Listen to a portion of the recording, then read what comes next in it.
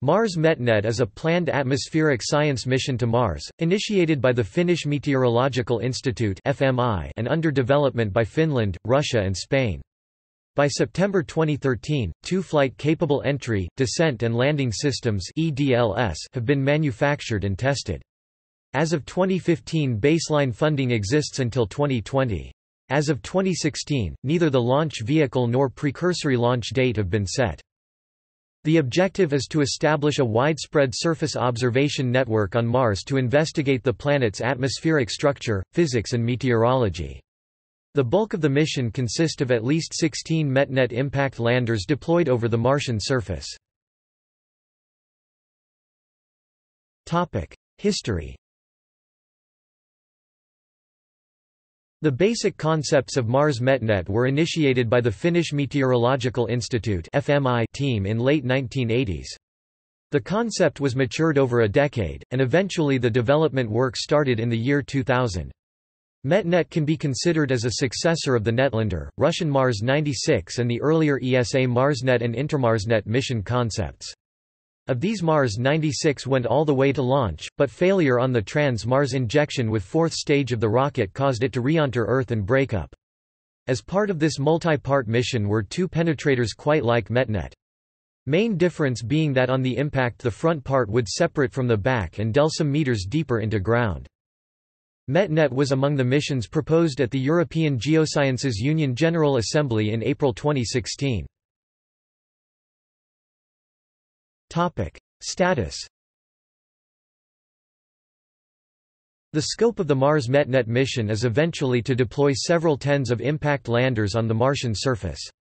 Mars MetNet is being developed by a consortium consisting of the Finnish Meteorological Institute mission-led, the Russian Space Research Institute in cooperation with Lavochkin Association, and Instituto Nacional de Técnica Aeroespacial from Spain. The baseline program development funding exists until 2020. Definition of the precursory mission and discussions on launch opportunities are currently underway. The precursory mission would consist of one lander and is intended as a technology and science demonstration mission.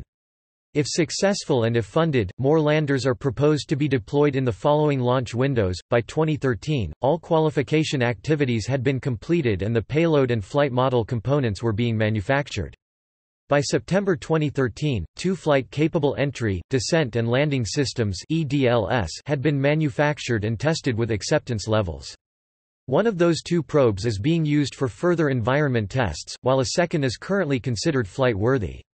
The tests covered resistance to vibration, heat, and mechanical impact shock, and are ongoing as of April 2015. The test EDLS unit may later be refurbished for flight. Scientific objectives. Detailed characterization of the Martian circulation patterns, boundary layer phenomena, and climatological cycles requires simultaneous in situ meteorological measurements from networks of stations on the Martian surface. The fact that both meteorology in particular and climatology in general vary both temporally and spatially means that the most effective means of monitoring these is to make simultaneous measurements at multiple locations and over a sufficiently long period of time. Mars MetNet includes both a global-scale, multi-point network of surface probes supplemented by a supporting satellite in orbit, for a projected duration of 2 Martian years. Somewhere in the range of 10 to 20 observation points is seen as a minimum to get a good picture of atmospheric phenomena on a planet-wide scale.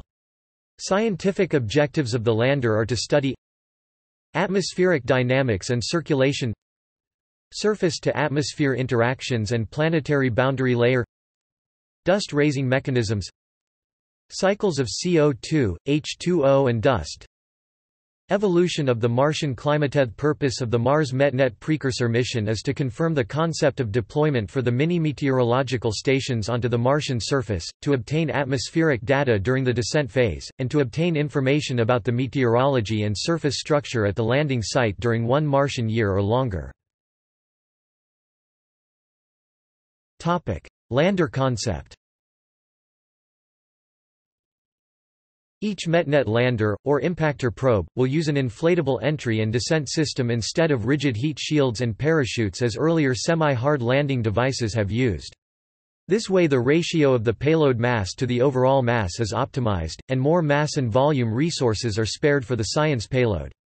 The MetNet lander's atmospheric descent process can be partitioned into two phases, the primary aerodynamic or the inflatable braking unit deceleration phase, and the secondary aerodynamic or the additional inflatable braking unit deceleration phase.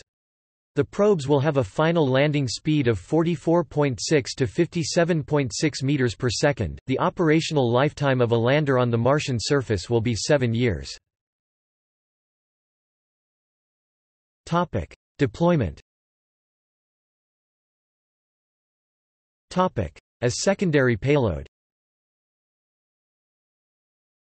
As the requirements for a transfer vehicle are not very extensive, the Mars MetNet impact landers could be launched with any mission going to Mars. The landers could piggyback on a Martian orbiter from ESA, NASA, Russia or China, or an add-on to larger Martian landers like ExoMars. Dedicated launch. Also, a dedicated launch with several units from low Earth orbit is under study.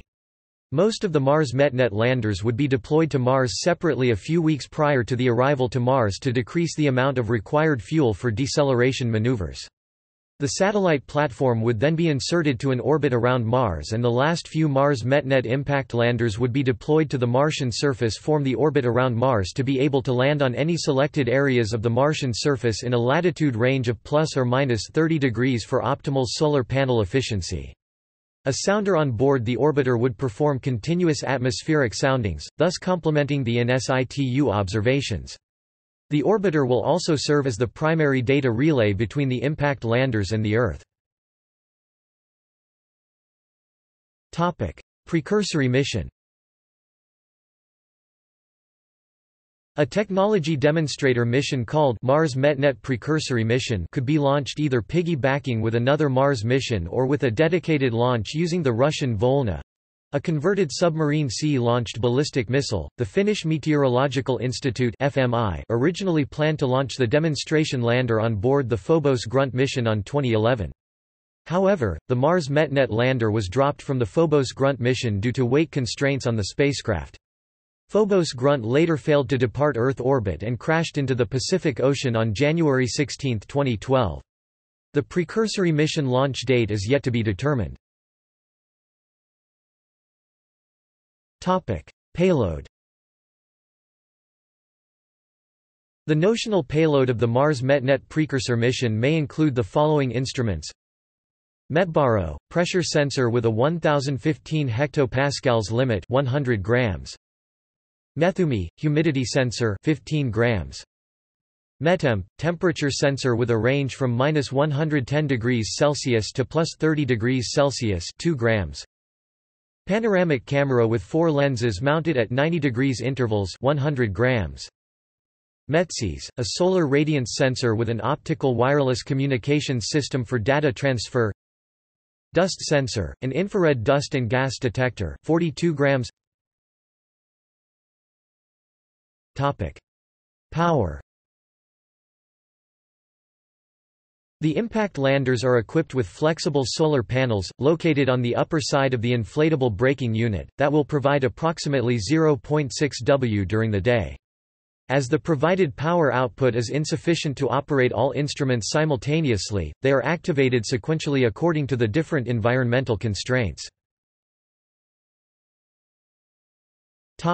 See also: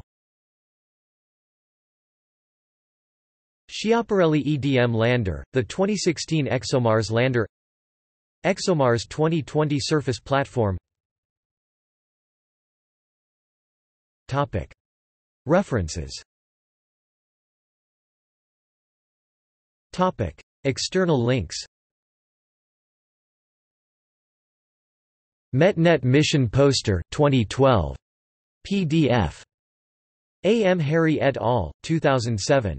MetNet in situ observational network and orbital platform to investigate the Martian environment PDF. Helsinki, Finnish Meteorological Institute. ISBN 978-951-697-625-2. CS1 maint, uses authors parameter link. Animation video 58 seconds of the hard landing sequence. 1. MetNet website check 2016.